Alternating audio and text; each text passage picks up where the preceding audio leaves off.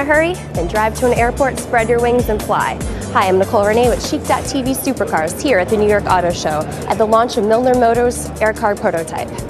Hi, I'm here with Chris Milner from Milner Motors, and we're here with a prototype of a flying car. That's right. This is the Milner AirCar.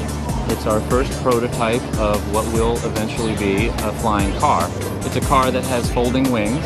You'll drive it to an airport, you'll unfold the wings, take off, fly to another airport where you'll fold up the wings and drive to your destination. We think it's going to be a great time saver. It should be the fastest way to get anywhere within 1,000 miles. You don't have to stand in line at the airport, and also you don't have to drive. In the air it'll go 200 miles an hour, and we're glad to be here at the New York International Auto Show. This is actually the debut of this prototype. This is the first time it's on display ever. Now, how fast will it go on land?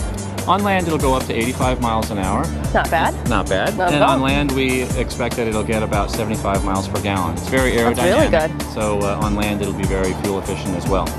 Very nice. Now, what size are the wings and how much space is it going to take up when you're driving? Is it bigger than a normal car?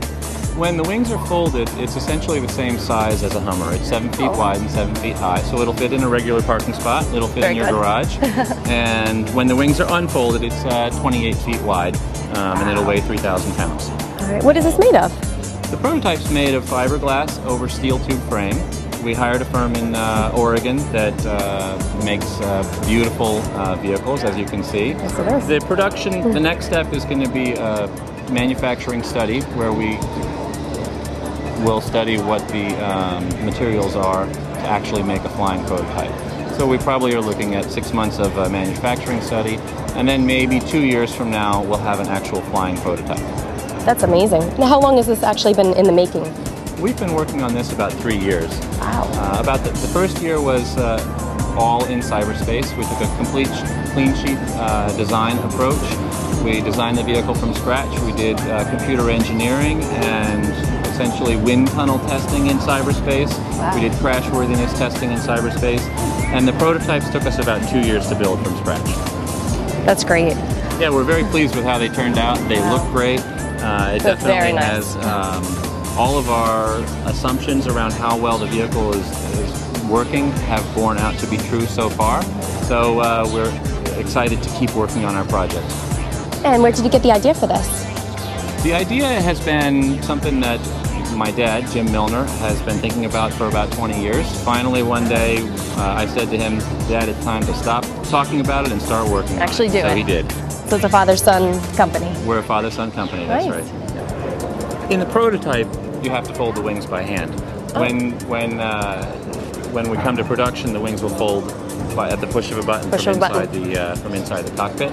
But essentially, our wings just will fold up like this. Wow.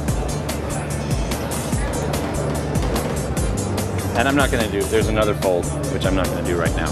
That's all right. So here's the car. But here's the car. Yeah. Wow, I'm sitting in a flying car. This is awesome. Yeah, this is a prototype of what the instrument panel is going to look like. When you're driving down the road, you'll see a speedometer and a fuel gauge. Also, you'll see your rear view mirrors right here. You'll notice the vehicle doesn't have rear view mirrors. We have cameras in back that will display the rear view here on the console. Why would you have that instead of normal mirrors? Well, you can't see past the wings. Can't see past the wings, so we have to do a camera approach.